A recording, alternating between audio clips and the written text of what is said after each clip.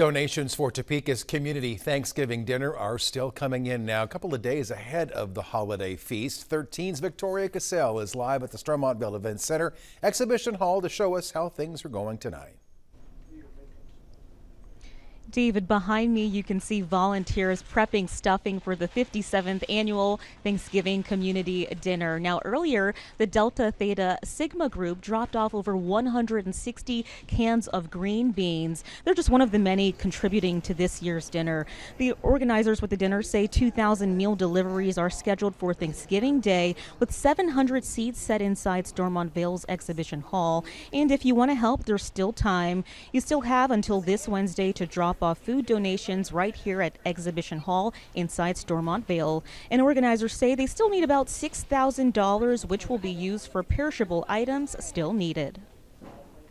So the perishable items that we need at the moment are celery, carrots, onion, pie, and turkey.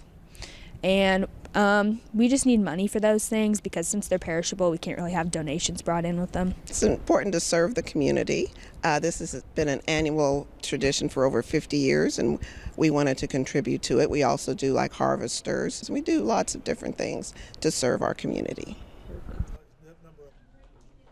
And you can drop off any of those cash donations at any Core First Bank and Trust.